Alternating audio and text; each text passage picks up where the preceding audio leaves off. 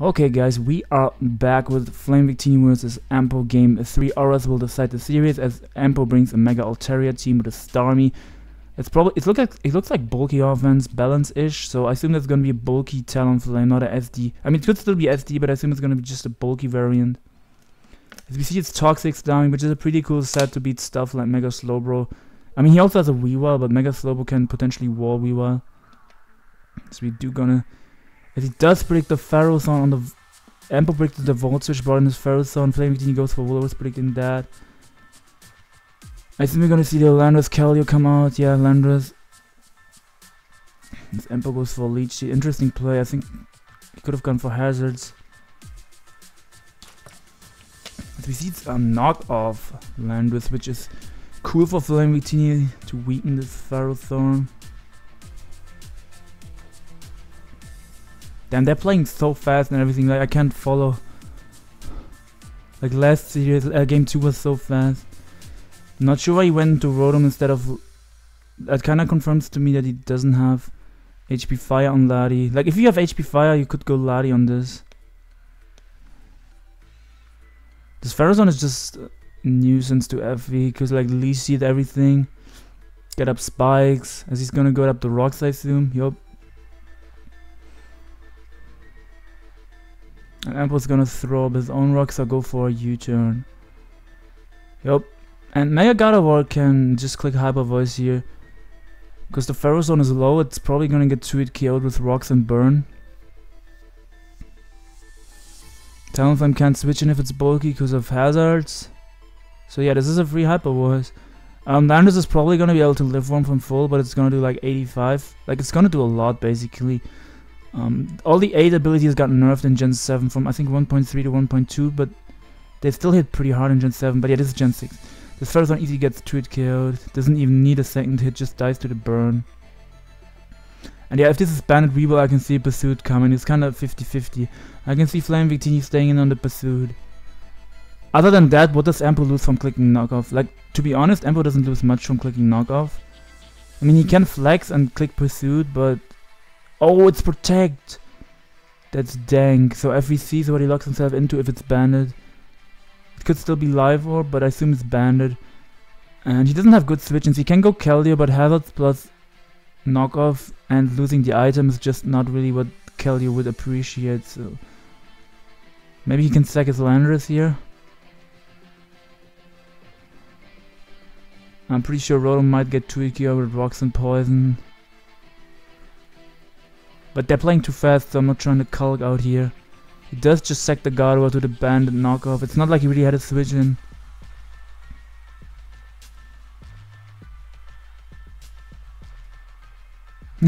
He said Pursuit here, why not? Yeah, no. My man's dirt. But yeah, that was a Bandit Weavile, I'm pretty sure. Otherwise it wouldn't have killed. When you scout it and then stay in to die anyway. I mean, I don't know why that's saying interesting and why he said that. Because like it's not like he had a good switch in. I mean, yeah, he could have gone Keld, but... He does double out into Ladi Break in the Starmie. And he is gonna drop a Draco here. The Landorus is gonna take 5 million. Okay. I thought he would Draco because he doesn't want the Weavile to come in on a defog, but yeah. I can completely understand that play, obviously. FlamingVictini's better than me, I don't know what I'm saying.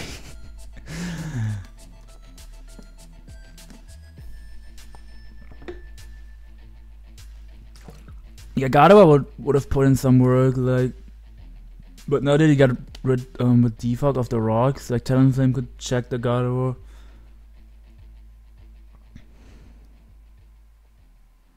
So I assume this is just a live of Latios.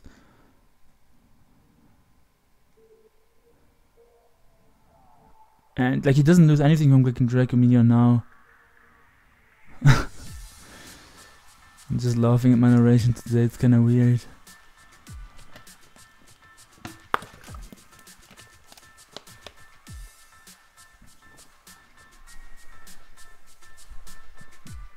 I mean, if you Empo, what is the least useful member that you could sack off here? Like Landorus gets beaten by a lot, but he says to sack Starmie.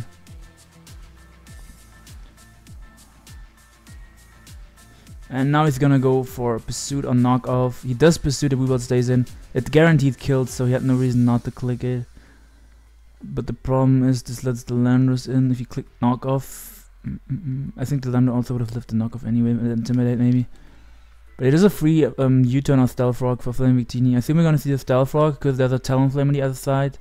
So he wants to pressure the Talonflame and the Altaria too. The Altaria can win if Empo gets rid of the Jirachi. We didn't see a Jirachi yet, right? I think that's a Scarf Jirachi and a Specs Keldeo. But he throws up the rocks and I can see Empo either going for his own rocks, but his own rocks don't do that much to be honest. But it is huge for FlamingVictini because Empo can't get rid of the hazards now, his spinner died. HPS is not really a thing in Gen 6 on Landers, it's just super rare, like it's ran sometimes. But yeah, he doesn't have good Keldeo switch-ins other than Altaria. And pre-Mega Evolution Altaria drops to an Icy Wind, so that's pretty risky to go Altaria. Especially if it's Specs, Hydro Pump would probably blow the Altaria away after rocks anyway. Like it would 2-hit KO it, I think. So yeah, I think he's gonna Hydro Pump or Icy Wind, but Hydro Pump is overall his best play. As long as he hits. If he does decide to sack off the Weavile, I guess he just go for Skull, he doesn't want to miss. That's understandable as he can potentially burn the Altaria and it still would have forced the Altaria to roost if it came in. I assume we're gonna see the Jirachi or Landorus switch here.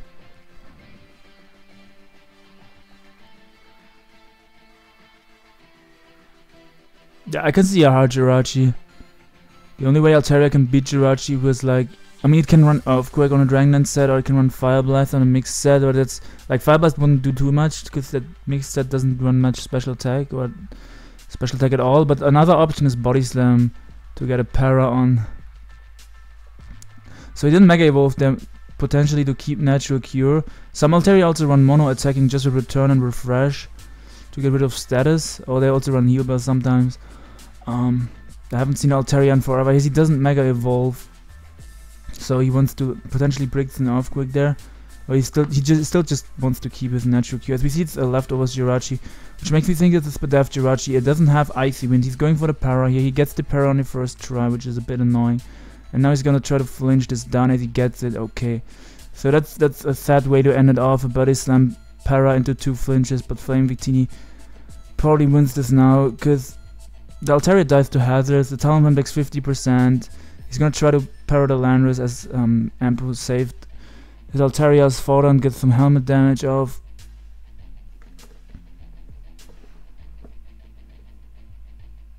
So we're gonna see the... He doesn't really need the Jirachi for much to be honest, he can try to fish for a para. He can still keep it obviously because he can try to para the Talonflame.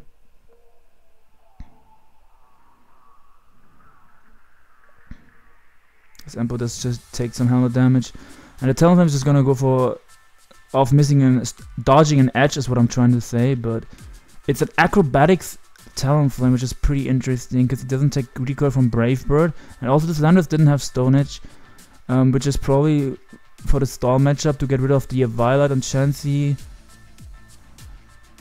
or just to get rid of leftovers from Pokemon that switch into Gardevoir like Ferrothorn, so Gardevoir can like easily 2-hit KO them. But yeah, Rotom is gonna go for a Volt Switch / Hydro Pump here. If this is a bulky Talonflame, I think he has to hit a Hydro Pump because if on Roost on a Volt Switch would be bad for FlamingVictini. Yeah, this Talonflame can definitely win if it dodges a Hydro Pump. This game is not over yet. If he's the Spadaf Talonflame spread with SD like in the Roost here, Volt Switch is gonna be -%. Volt Switch is gonna bounce off. As he does just attack going for the dodge, doesn't get the dodge. If he got the dodge there, I think he just won. But yeah, FlamingVictini does win 2-1. This series. Like he won he moves on to top 8 of Smog to 23 is basically what I'm trying to say here. And these guys are playing so fast. I hope the series later on they will play a bit slower so I can try to analyze better. He said good luck in the remainder. Good sportsmanship there for my mans. Okay, I don't really know him. I don't know why I said my mans, but I think he does know my YouTube.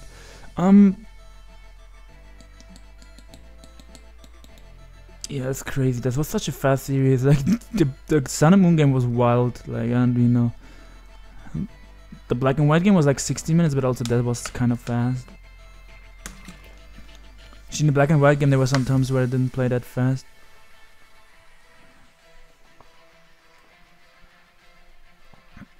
I mean, after he got the para on Altair, it was just pretty rough.